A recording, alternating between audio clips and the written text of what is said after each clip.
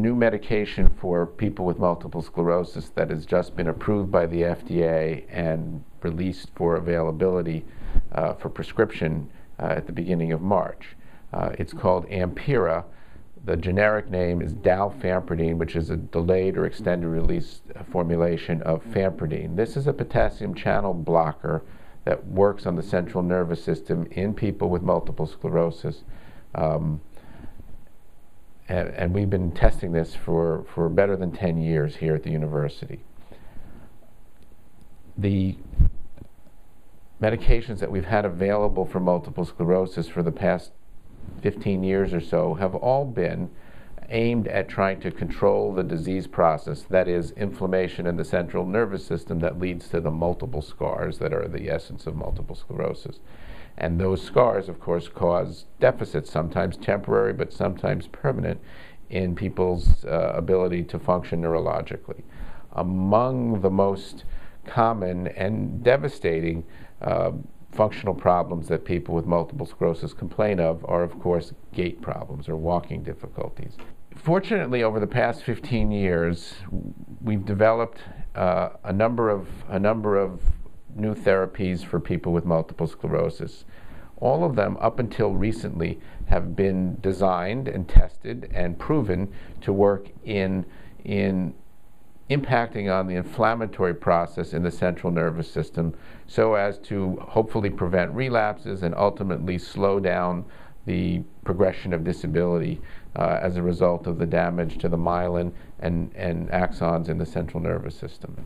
Of course, we're pleased that the existing anti-inflammatory drugs and new ones on the horizon are effective in stopping relapses and slowing down the progression of the disease to some degree. It is an unfortunate reality that MS does leave its permanent scars and does tend to progressively cause more symptoms over time in such a way that the symptoms impact on day-to-day life and on the quality of life. So an alternative, and I would say complementary approach to the work that's been done on disease-modifying therapies is to look for ways of enhancing the way the nervous system works so that we may be able to improve on the loss of function that is caused by the scars from multiple sclerosis. So an approach that we've been involved with for a number of years is using a potassium channel blocker called fampridine. This medication does get into the central nervous system and impacts, we believe, by improving the conduction of nerve signals where damage has been caused by the MS. And in so doing, we may actually see an enhancement or a restoration of some of the lost function.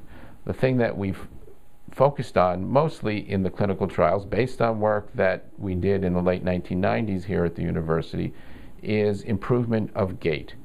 And in particular, one of the things that we've found is that the speed of walking, as measured by a 25-foot walk done routinely in our clinical practice, but in our research setting as well, has been a useful tool.